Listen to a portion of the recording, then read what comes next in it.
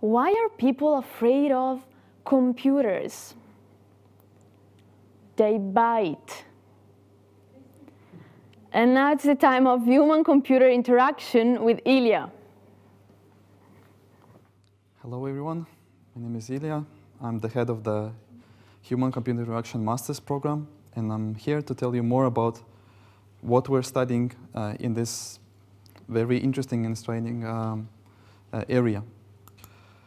Our program is about emphasizing the design and creation of technology for the benefit of people. And I think this is really the core of what our program is about.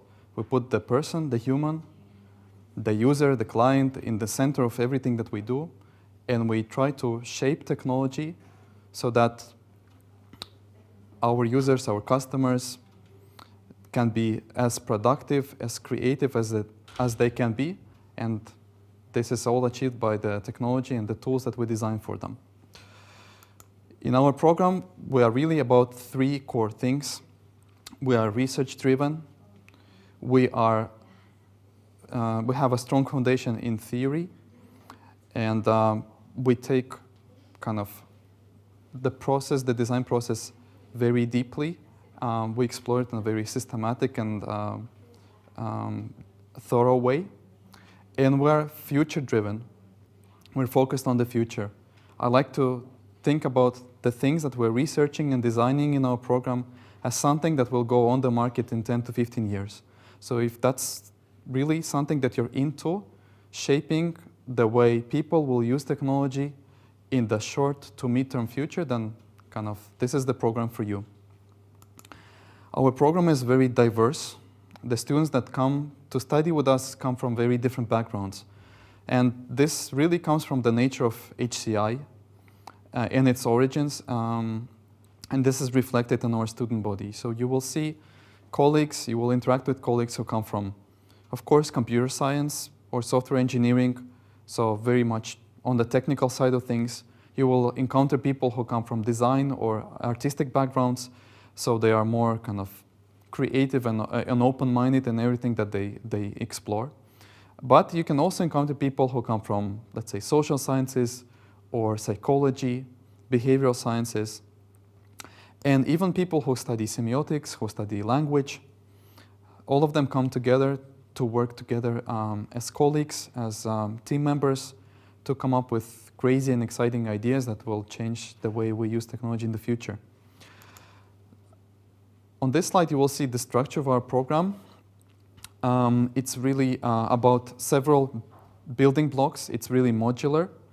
We have university-wide courses, something that every student in Tallinn University needs to take, and that's an interdisciplinary project where you will get a chance to encounter with students, with colleagues from other schools at our university. Then we have a set of harmonization courses. Because our students come from very different backgrounds, we want in the very first semester to get them more or less, or to get you more or less on the same level. Let's say you come from a design or art background, you want to learn more about programming and software development, then we have a course for you. Or vice versa, if you want to learn more about design, then there's a course for you as well. So that by spring, by the second semester, all of you are more or less on the same level and at least have a common vocabulary to share with you. And then there's a foundation course which teaches you more about the origins of the field, the different theories and how they have been shaped and introduced into HCI, how they have been applied, and also a course on research methods. And then you go on to core courses, which is something we call the Interaction Design Project. And this is a very hands-on experience where you will go from a problem statement or an opportunity or a design challenge to ideating, creating a design concept, and finally designing, developing, and thoroughly testing it with users. By the end of the semester, by the end of the first year, you will have your first thoroughly created interactive interactive product. Then you can choose your own path. So if you're really focused or really interested in exploring how interactions and user experiences are shaped on a personal level, on a micro level, then you can take a set of courses that go into shaping experiences module. If you're more interested into kind of a broader perspective, a macro perspective, you want to explore how the technologies that we design influence people and societies and behaviors and even governments, then you can take a complementary set of courses which is focused on shaping societies. And then finally, you can have a possibility to shape your path through a different set of electives that we're offering.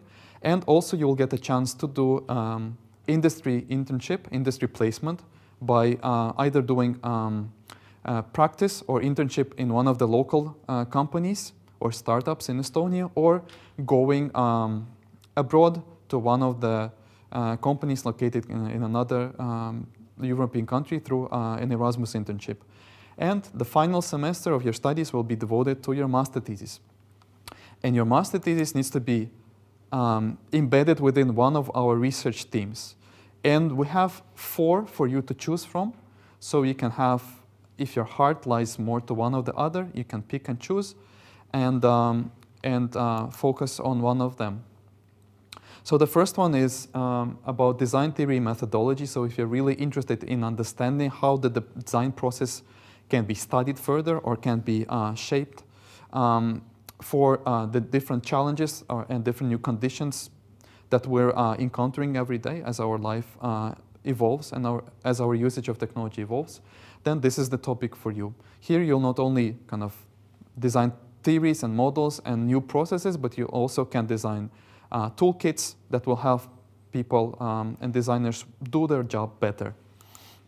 Another topic which is quite interesting, I think, is user experience. You probably have heard the term before, but here's a chance for you to really play and go deep into the topic. Here you'll be working mainly on surveys, questionnaires, scale development. Through 2 different paths. You can either focus on trust in computing, or you can focus on aesthetics of interaction. The third topic, which is quite forward-thinking, is neurophysiological computing.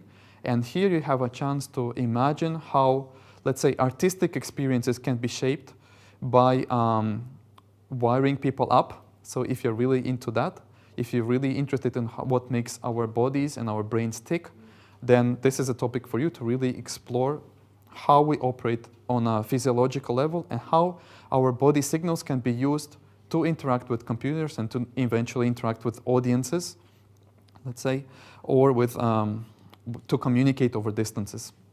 And finally, the 4th topic that we're supporting is body-centric interactions. So if you're really interested in exploring how to design wearables, how to design smart garments, how to design interfaces that go on, around, or inside your body, and how they work as constellations, how they integrate together to offer these seamless, integrated experiences, that this is the topic for you. Now, what are we looking for, or what kind of candidates we're looking for? I already mentioned that we kind of are quite diverse in terms of the background of our students, but we mainly focus on 3 main backgrounds. So we encourage you to apply if you come from either computer science or, let's say, software engineering or hardware engineering background, if you come from a design or artistic background, or if you come from social or behavioral sciences background. So one of these 3. You need to present, in order to apply, you need to present your academic transcript. You need to present your CV to demonstrate your past academic and professional experiences. You will need to present a situated motivation letter. So not only explaining why would you like to come and study with us in Estonia, but actually selecting one of the topics that I presented to you before and exploring in depth how you could tackle that topic for your master thesis with examples and references to current state-of-the-art projects from either academia or industry. So to demonstrate that you're really aware of the current trends, of the current developments, of the topic that you selected, and to show that you're really into exploring it further. And finally, depending on your background, if you come from a technical background, we will ask you to to pass a technical exam. This is for us to understand if you really have the technical skills, you really have what it takes to develop stuff. Or if you come from a design background, then you need to present a design portfolio. If you come from a social behavioral sciences background, there's also a portfolio, but it's more of a research portfolio. You need to demonstrate the past research projects that you have done before, maybe in your previous studies, maybe in your bachelor studies, let's say, to explore different behavioral societal processes that you have explored and to show how you used different methodologies to learn more about, again, what makes people tick. So we will assess you also in terms of three things. We will assess you in terms of your quality of previous studies and your past professional experiences. Sometimes it happens that people switch the fields from what they studied before into what they ended up doing professionally. So we will, of course, take this into account. We will assess your motivation as demonstrated by your motivation letter and your eagerness and seriousness about kind of selecting a topic and really wanting to pursue it in depth, and your skill set. So we will want to understand if you really have what it takes to design or develop interactive experiences in our master's program. So once you're in, what do you get to play with? We have a number of different labs that support our teaching and research activities, and we have a number of different materials and tools that we're also using on a day-to-day basis. So you might go from a very kind of tangible paper-based analog artifacts like pen and paper and different templates, sketching or whiteboarding, using the whiteboard to kind of design different low-fidelity prototypes. But you can also go very tangible if you're interested in, let's say, embedded and wearable computing. Then you can play with Arduinos, you can play with sensors and actuators and different microcontrollers, program them, integrate them in different form factors, put them on the body, see how they, what kind of experiences they enable. If you're interested in exploring the user experience and studying it, measuring it, then we have a range of different platforms. We have a whole user experience lab that is devoted to very kind of precise lab experience to allow you to see where people gaze, either in a fixed position in front of a screen, or let's say in the wild where you put this mobile eyeglasses, eye tracking glasses, and you, let's say, take your users to, say, a supermarket or an open area, and you see how they navigate that environment.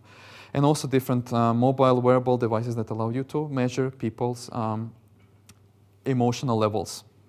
And if you're really interested into exploring how the person's brain works and how you can use the signals in our brain to control the computer, then you can either go for some low-level devices like this headband that is less intrusive, or if you really want to go into much detail, you can put gel in people's head and put this helmet that you see on the slide, and really get a very thorough understanding of the different signals that our emotions are triggering in our brains, and see how you can use them to foster different experiences. So really a range of different materials, a range of different tools and resources for you to play with for your different projects and different experiences that you're pursuing. So with that, I will wrap up. If you have any additional questions about the admin process, please send an email to hci-studies@tlu.ee, and our admin person will answer them. If you have any questions about the content of the program and you want to learn more about the different courses, please contact me. My email is on the slide, and I will be happy to address any of your questions and to see you eventually in the admissions process and eventually as part of our students. Good luck, and hope to see you soon in the admissions interview. Have fun.